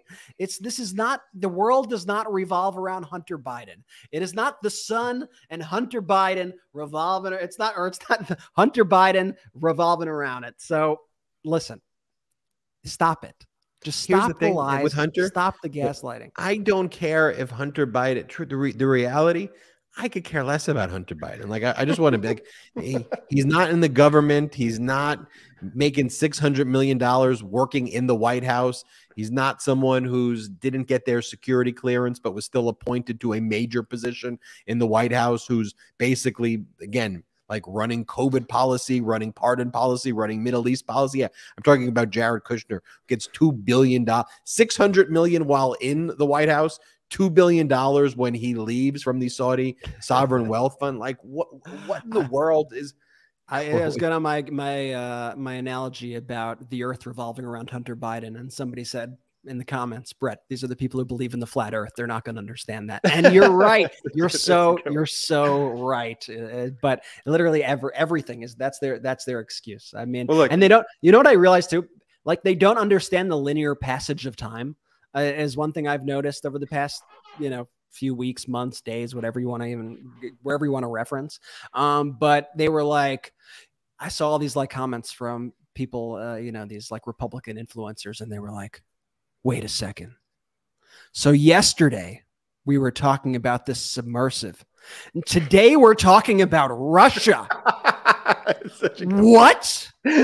What? Do you see how they went from one story to the next? Do you see what they're doing? And it's all because they don't want you to see Hunter Biden. Hunter Biden. It's like, no, yeah. Yesterday was something happened. And then today something happened. And tomorrow something's going to happen. That's not conspiracy. That's just living. That's just going through life in the linear time frame that we exist in this universe. When you see a tweet like the Marjorie Taylor Greene tweet, are you guys just like, how does this person even wake up in the morning and like put their shoes on and brush their teeth without injuring themselves? Like, what probably happened there? I don't, it's really not worth analyzing too much, but somebody probably tried to connect to their Apple TV or something. Yeah. And they accidentally hit Marge's Wi-Fi, and it asked for the password. And then they saw them trying to type in the password, which is something that can happen. Like, have you ever been like in a public place? Have you ever seen the airdrop pranks? Like where like all of a sudden somebody like sends a picture to you, like via airdrop while you're like on a train or a plane or whatever. Would Marjorie Taylor Greene just like freaking, like, would she lose her mind if that happened, if that joke happened? You know, the Wi-Fi networks that people sometimes label when they go, they'll make like the public Wi-Fi, they'll make their account called like FBI surveillance van. Like that would totally trip up Marjorie Taylor Greene if you did that, like, age-old Wi-Fi joke of renaming your thing to whatever it is. She would freak out. She'd probably try to hold congressional hearings over it. There's an FBI surveillance van outside of my house. I knew it. It's Antifa. Your Marge is spot on, B. Yeah, that's good, Marge. Can I just say this? I'm okay with the Marjorie Taylor Greene tweet. I am, because for me, I just look at it as this is a compounding interest of craziness from the Republican Party. It's not just one thing that they say that's going to tilt an independent voter or someone who's still on the fence. I don't know how, but over and over and over again, they continue to just be rake steppers and trip over themselves and honestly just be lunatics. And so I'm okay. Give them the microphone, because overwhelmingly the American people do not agree with Marjorie Taylor Greene. They don't. And we'll see it chipped away in percentage points, which is what we saw with this latest Biden poll. Gotta keep on just getting the truth out, though. Keep on getting the message out, because you got to rebut. Look, one thing you can say about these MAGA Republicans, though, is they are relentless and they have no shame. Like, you would think after fake whistleblower number 1 was exposed, like that would shame most normal people, right? You'd be like, okay, I'm a disgrace. I just lied about a whistleblower that didn't exist. And then I was asked where they are, and I said they disappeared. Like, most normal people would be like, all right, like that's the end of my career. And they're like, no, let's do it every day. Let's do it every day. Let's keep on doing it. And we told all of you, remember I said last week, I said, watch this IRS whistleblower thing, because they started, like, you can almost see where they plant the seed. About it. And then they like, okay, oh, we like that. We like that. A new whistleblower. We're all good. All right. IRS whistleblower. And so the prosecutor on the Hunter Biden case was Trump's guy, David Weiss. Trump appointed the prosecutor in Delaware, and President Biden was well within his rights to fire the prosecutor. Wasn't a special counsel. Biden could have just gotten rid of the guy, because all United States attorneys are usually fired when a new incoming administration comes in. But Biden goes the extra distance. He's like, all right, I got this Trump prosecutor in Delaware who's investigating my son. I could fire the guy, but then it could create even an appearance. Despite the fact that I'm firing every United States attorney, the only one I'm really going to leave is the one prosecuting my son. Just think about that for a moment, how insane that is, that they're accusing Biden of weaponizing something where Biden left the prosecutor. The only one he left was the one going after his son, who he could have fired, and it would have just been, that's what you do. So that's Biden's done everything to not even have the glimmer of an appearance of impropriety, even like a little sparkle of impropriety. He's done everything. He's gone the extra mile every step of the way. And by the way, so is Attorney General Merrick Garland. But it goes to show you that you can never do enough for these people. You can never do enough. They will always go after you. Now they want to impeach Merrick Garland over this, even though he didn't even have control. This wasn't his investigation. He gave the full investigation. Here's the letter, though. Here's the letter from Trump's prosecutor, David Weiss, to Jim Jordan recently. This was sent on, I think it was June 7th. This was sent. So it was sent a few weeks back. And he goes, I want to make clear that, as the Attorney General has stated, I have been granted ultimate authority over this matter, including responsibility for deciding where, when, and whether to file charges, and for making decisions necessary to preserve the integrity of the prosecution, consistent with federal law, the principles of federal prosecution, and departmental regulations. Again, I have been granted ultimate authority, including responsibility for deciding where, when, and whether to file charges, and for making decisions necessary to preserve. He's just saying it. And I think the whistleblower BS claim is that he was prevented from bringing claims in Washington, D.C., and he was prevented from that jurisdiction. But I want to show you this clip from McCarthy. This is what McCarthy says. Not, we are going to do an investigation to determine if allegations are true. And at this stage, I can't comment further. That would be probably be going a little far, even if he said that. But he goes, if it comes true, what the IRS whistleblower says, if it comes true, then we will start impeachment inquiries. Like, what? Here, play this clip. Rub my little genie lamp, and if my wish is granted and it becomes true, then perhaps we will proceed with the impeachment inquiry. Here's Kevin. Rob Walker, who was in on all this stuff, good friend. He's all over the laptop. So will this prompt you to do a impeachment inquiry? Well, you apparently don't follow me on Twitter, because yesterday I laid out very, very clearly by July 6th, because of the allegations from the IRS, because of the whistleblowers and the DOJ are Garland, what he is saying and what David Weiss are saying privately are two different things. Right. And if it comes true what the IRS whistleblower is saying, we're going to start impeachment inquiries on the Attorney General. Well, okay, they just want to impeach everyone. It's so stupid. I mean, and you notice too right now, like the 8 to 10 other whistleblowers who were paraded out for their other, we're going to impeach because of this whistleblower. We're going to impeach because of this whistleblower. The 7, if you go back, was it last week on our show or maybe 2 weeks ago, 17 audio recordings of President Biden engaged in bribery of Ukrainian oligarchs. Who's the source of this? Putin-backed old Ukrainian oligarch. Okay. So you're telling me that your source is someone who works for Putin? Yes. And you don't think that's wrong? No. So what are you going to do next? We got to protect him. You got to protect the Russian oligarch? Yeah. That's what went down 2 weeks ago. And then they're like, new one. IRS whistleblower,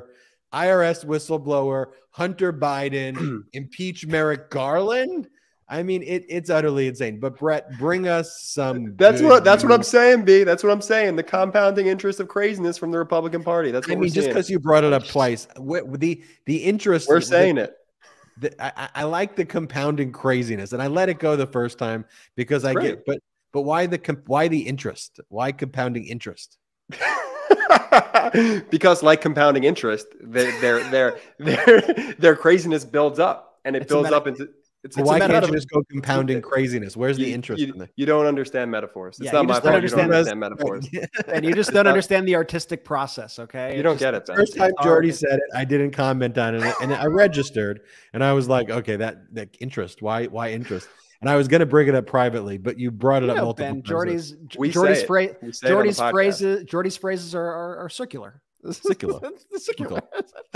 All right, Brett, give us some good news. That's a deep cut for the Meidas Mighty right there. Now, good news. I mean, while all this craziness is going on, while you have Kevin McCarthy now just completing his transformation into Marjorie Taylor Greene and wanting to impeach everybody all the time, while you have the Republicans rolling out these fake whistleblowers, while you have Donald Trump bragging about ending Roe and ranting and raving about Jack Smith and the prosecutions and these videotapes of Donald Trump's crimes, and you have the Republicans trying to gaslight about their own factions of MAGA fighting each other. While you have all this chaos going on, you actually have real work being done. And it's far too often that this real work doesn't really make it into the news. And today, President Biden gave a speech, And it was a really important speech. And he announced that more than $42 billion was being invested to expand broadband and internet across the nation, with every state getting at least $100 million. The goal being to make high-speed internet access by 2030. And, you know, when this happened, Jordy, I actually thought about you a little bit, because one of the things you say on the show is, let the people speak, right? Like, let the people speak. They'll be able to go on. They could watch MeidasTouch. They could watch everything. And my one rebuttal to that is that a lot of the country doesn't have high-speed internet. Like it's actually a lot of the country where they get their information right now is purely from, you know, AM talk radio, right-wing radio, and things like that. And these rural areas are the areas that this bill is going to actually help the most. This is all part of the 2021 infrastructure law that President Biden got passed, that historic law. And now he's saying how this funding is going to be organized. And he's also working on plans also to make it more affordable, cutting costs. We'll watch a little bit of President Biden's speech today that he gave about this initiative. Today, Kamala and I are making an equally historic investment to connect everyone in America to high-speed internet, by an affordable high-speed internet by 2030. It's the biggest investment in high-speed internet ever, because for today's economy to work for everyone, internet access is just as important as electricity was, or water, or other basic services. Think of the parents and students sitting outside of McDonald's or outside your office, be able to get on the internet in a parking lot just so their child can go online to do their homework. Just heard from Jeff, who has to drive his kids all over town to find a good internet connection. But he's not alone in that. There are thousands of Americans doing the same thing. Or small business owners are not able to reach more customers. Or seniors unable to talk to their doctor through telemedicine. For around 24 million Americans across this country, there's no high-speed internet. And for millions more, the internet connection is limited or unreliable. High-speed internet isn't a luxury anymore. It's become an absolute necessity. That's why we acted as soon as we did, as soon as we came to office with the American Rescue Plan. It included $25 billion for high-speed internet in places where it was out of reach, for schools and libraries to help students connect to the internet if they couldn't do it at home. I mean, this is just very good policy that's for the American people. I mean, there's no doubt about it that when you watch it, and I think one of the interesting things about it also, that's just worth noting, is that this is an initiative that mostly helps people who probably aren't going to vote for Biden. Let's be real. This is helping people in rural areas, but Biden doesn't factor that in at all to any of his policy decisions, like which is why he is a good president in my mind, which is why I think he's effective at the job. He's not constantly trying to divvy up the country into these little pieces and pin everyone against each other. He's always trying to work and push forward policies that are actually going to help people. So that was the big news with broadband today. I think that needs to get a whole lot more coverage. Then we look at the unemployment gap, jobs, right? Everyone's concerned about the economy. Breathlessly, you have Fox and you have all these right-wing anchors and a lot of mainstream networks, to be honest, who are pushing this idea that a recession is going to hit at any moment. We're heading towards a recession. Well, guess what? All the experts now say trying to make one happen. They even tried to make runs on the bank. Remember that week where all the Republicans were trying to cause runs on the banks? Like, they were actively trying. They were putting blockades up at the borders to try to stop trade. This was happening constantly. And now all the experts are saying that we're not going to go into a recession and that the United States is having the greatest growth period out of any country in the world after COVID. And not only that, Biden is dealing with issues that have long been a massive problem in this country, like income inequality and like racial inequality. And we're seeing that right now for the first time in history. The unemployment gap between Black and white Americans has closed. People aren't hearing about this stuff, unfortunately, which is why it's so important also for you to take this and move on. and go along and speak to your friends, speak to your family about all of this. This is real stuff that's actually going to affect people's lives. It's not, Biden's not waking up and going, my TV was taken over by a ghost and I don't know. Like, this is real legitimate stuff. Like, the other thing I want to note is a story that it's crazy. Like, it gives you whiplash when you're going back and forth between all this stuff.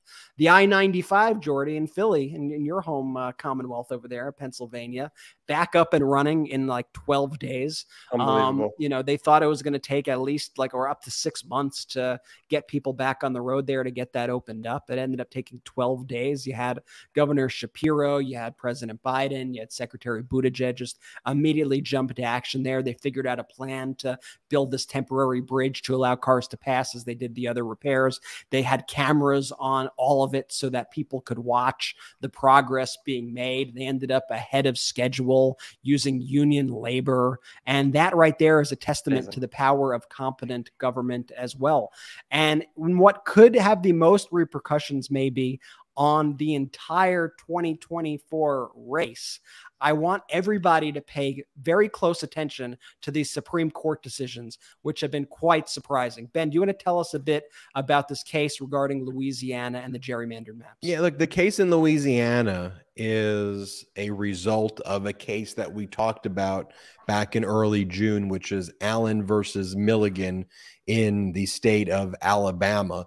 And the state of Alabama and their Secretary of State and their legislature there, in their own kind of racist gerrymandering that they put forward, basically tried to eliminate Section 2 of the Voting Rights Act of 1965, which basically prevents racist and discriminatory gerrymandering. I'm oversimplifying it, but in a state like Alabama, where you've got 35% of the population in Alabama is black, yet only one of the 7 congressional districts are actually representative of the black population there. You look in Louisiana. I'll pull up the Louisiana map because the Louisiana map very similar. You have 6 congressional districts there. The black population in Louisiana about 33 to very similar, 35% of the population. And if you notice, I want all the viewers to look at District 2 because that's the district that they made into one district, and you'll see that it's a very bizarre shape, right? It doesn't fit in with kind of the rest of the state. And the reason that they drew it that way was to connect a predominantly black area to another predominantly black area and effectively cancel out their vote, effectively lock them into one single district, rather than having them actually have the voice that they deserve based on the amount of representation that they should have due to their population in the state. So when people ask, how does gerrymandering actually affect it in practice? Like, you get the concept, but how in practice does it work? This map shows how it works. And so the court ultimately, Ben, what did they do here? Well, here's the thing. There used to be what's called a this has been a 20, 30, 40-year project by Republicans, right? Because under the Voting Rights Act, Section 4 and Section 5, there was called a pre-clearance requirement. So, Brett, pull up the map there. When a map like that would be prepared by state legislatures, under pre-clearance, those maps would have to be submitted to a 3-panel district court judges or to the Department of Justice. And they would have to sign off on it. They'd have to look at this and they would go, that's good, or what the hell is District 2 right there? And normally they would send it back. What the hell is District 2? But in a case called the Shelby case in 2013, the pre-clearance requirement was basically struck down. Section 4, the formula was struck down. That struck down Section 5, pre-clearance. So what that basically means now, and this is the first time since the 2020 census where states were able to come up with their own maps without pre-clearances, the burden has shifted. Now that you don't have to submit them to a 3-court district judge panel or to the Department of Justice. The states create their kind of racist gerrymandered districts, and then they wait until the very last minute before the elections, like the last minute they could actually roll out these maps because they know it's going to take time to challenge it. Then civil rights groups now have to be the ones who actually file a lawsuit. But the civil rights groups have won their lawsuits. So when the civil rights group filed their lawsuit in the Milligan case in Alabama, the Allen versus Milligan case, they won. The district court judge looked at it and said, yeah, that's an illegal map. Same thing in Louisiana. The civil rights group won.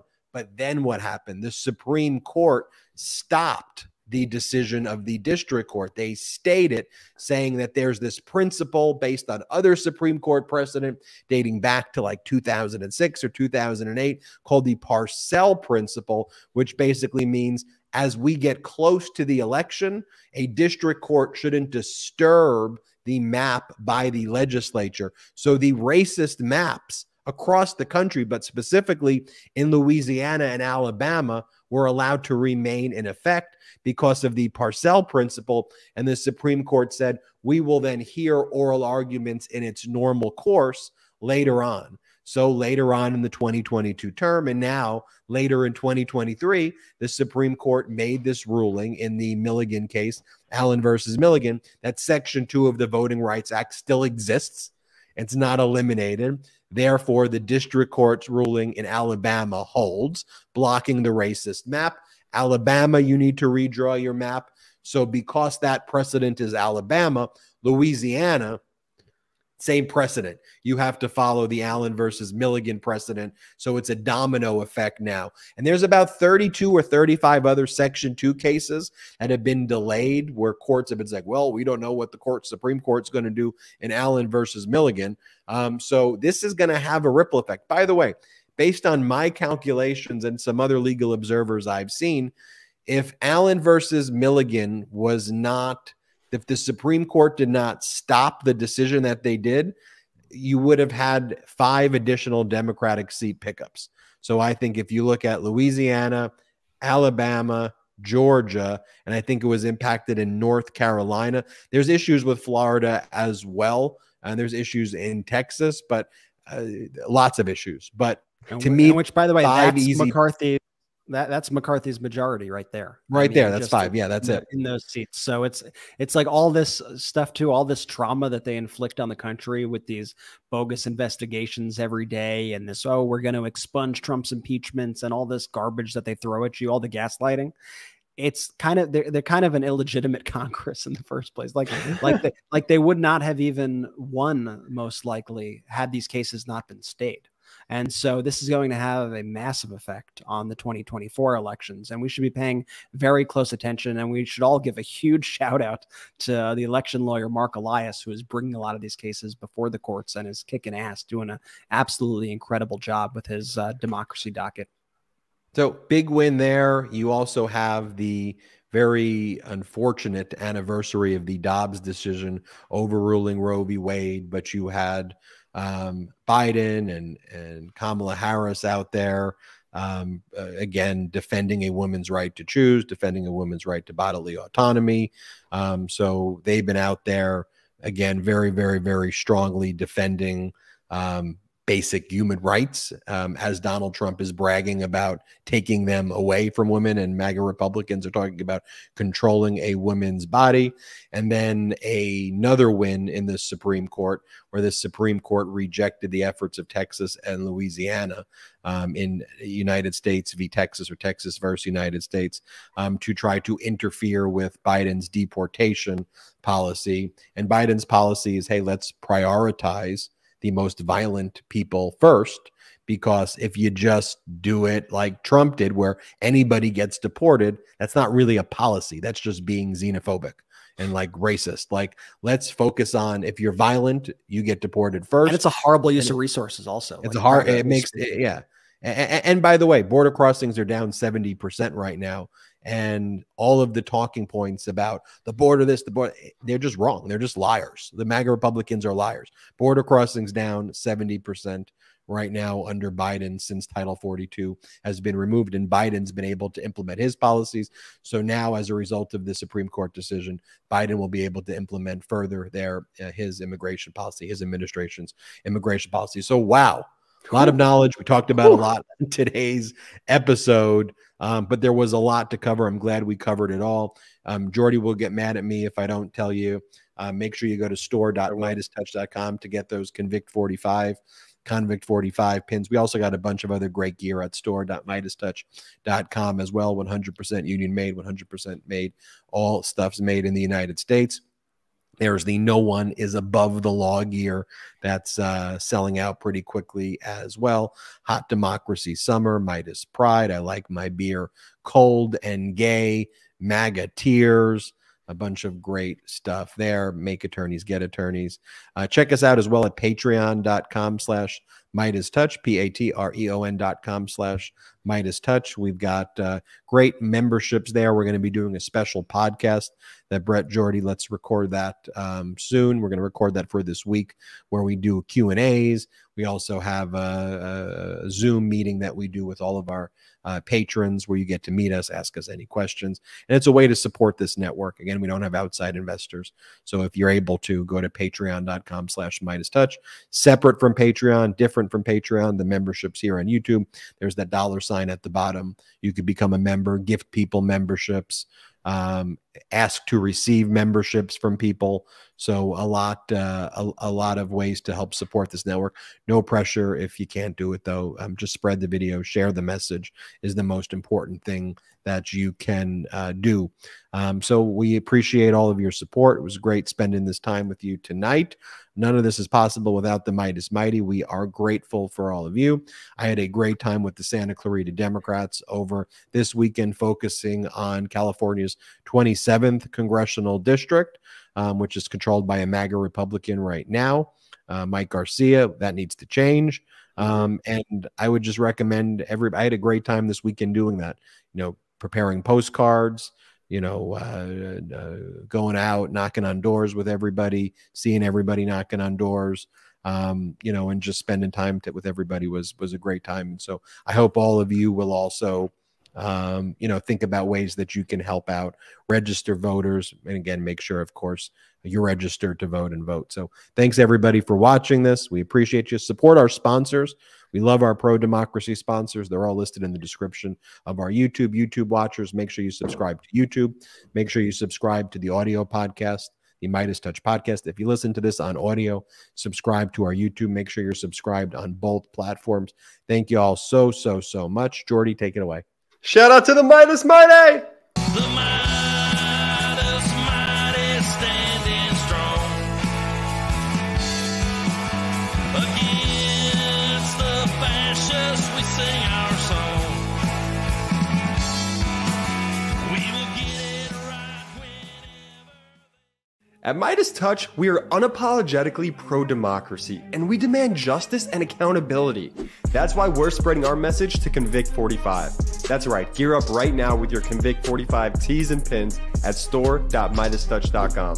That's store